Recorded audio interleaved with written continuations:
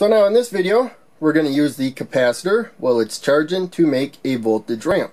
So the voltage will look like this. It will steadily rise over time. We're going to have 1 milliamp of current. I'm using the LM334. I covered that in the last video. It provides 1 milliamp of current to series components as long as the power supply voltage is high enough. And with a 1000 microfarad capacitor, that means for each second, as long as you're giving it 1 milliamp of current, it'll go up 1 volt per second. The switch lets us discharge the capacitor instantly, and then so when we release the switch, that's when the capacitor will start charging. So now, building it on the breadboard, we'll start with the switch and move it up one spot there. There we have the bottom of the switch to the negative rail, right there. Now up here, and the board really doesn't want the switch to stay in during these videos. Here is the LM334, the positive side's on top, negative's on the bottom, and the middle pin is the R pin for the resistor. So we're going to put the positive voltage pin to the positive rail right there.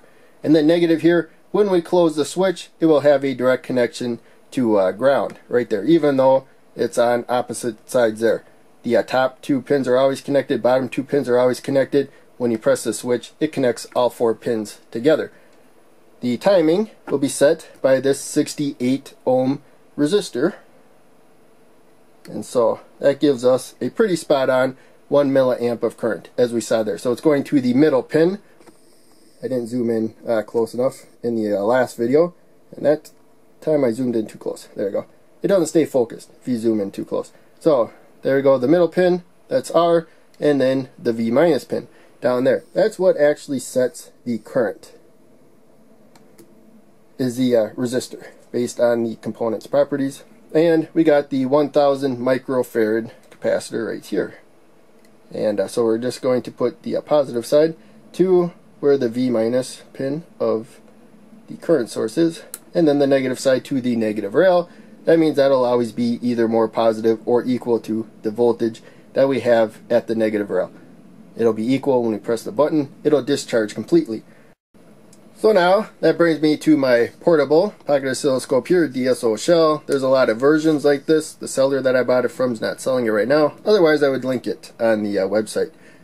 And so, let's see how that looks with the lighting. And I think that looks better. So I'll turn the lighting down. But anyways, there we have no voltage because we're not connected to anything yet. Let's put the black alligator clip that comes from the cable up here. Capacitors, the clips usually latch on pretty good right there. So right now, there you can see that we are just shy of 8 volts. The power supply is set to 8 volts right there. So a little bit of voltage gets lost across the component, the LM334. So I'm going to hit the button. You can see it suddenly discharge. When I release the button, now you can see that it is charging. And it's charging in a straight line. That's the main thing. We have a steady voltage, and then now I'm going to try to pause it as close to a line as I can. But there you can see we went up a little more than 7 volts, but it's 1, 2, 3, 4, 5, 6, 7. 7 lines there before we hit that point. So because we're using a 1000 microfarad capacitor, that's 1/1000th of a farad, and then 1 milliamp, which is 1/1000th of an amp. That gives us a volt every second. That's one of the things about capacitors. If the current is steady, the voltage rise is steady. And so the higher the voltage of a capacitor, that means there's more charge put into it. And so right now it's fully charged as far as our about 7.5 volts go, because we lost, looks like about half a volt from the component once you get to the voltage limit. So now there's no charge.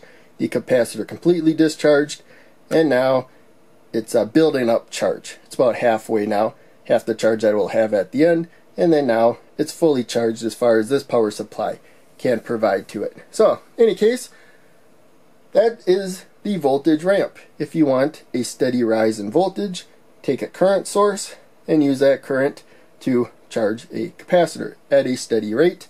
As its charge builds up at a steady rate, its voltage builds up at a steady rate. So I'll pop up some other videos. Make sure you check those out. Make sure you click like, subscribe, the bell, all that good stuff. I will see you in the next video.